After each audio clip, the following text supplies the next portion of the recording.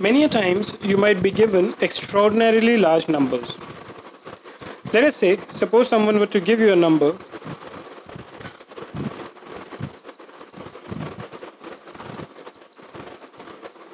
and ask you to multiply it or read it out. Now you can't read it out simple numbers that easily, or rather these large numbers that easily. So there is a simpler way of doing it. And what is it? Let us see something. Suppose you had a number 37. Now 37 can be written as 3.7 into 10. Right? How about 370? 370 can be written as 3.7 into 100. Or 3.7 into 10 to the power 2.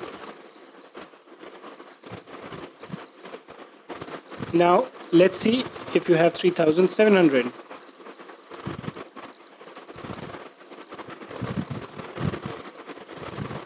Now it is much more easier to read out these numbers rather than this. Okay? So simply, whenever you have these large numbers, you can reduce them to the standard format by putting them as a power of 10. And how do you do it? Suppose you have this number. What is the first number that you have? 3. So you can write it as 3 into 10. That will take care of only this portion, 30. Then you count the number of zeros. 1, 2, 3, 4, 5, 6, 7, 8, 9, 10, 11, 12, 13, 14. So you can write this as 3 into 10 to the power 14. So what you did was you basically counted the number of zeros from the tens position, okay, the number of digits that were there, and then put that as a power of 10. Thankfully we had 3 here. If instead of 3 there were numbers, you would have to appropriately classify them. But the process is simple. You just pick up the first number which is below 10. Okay, in this case it was 3. Can't put in 3.7 unlike the example that I told you.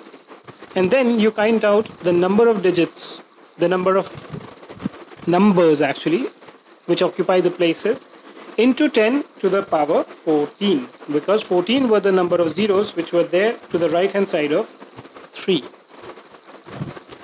Let's take another example. Suppose you had to write it down as, let's not take this, 4, 5, 7, 1, 2, 3, 1, 2, 3.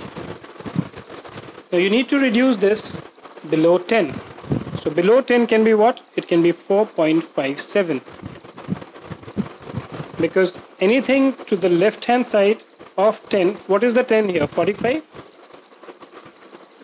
For 45 you put in 4.57 into 10, and how many numbers are there? How many digits are there before? So you start from 5.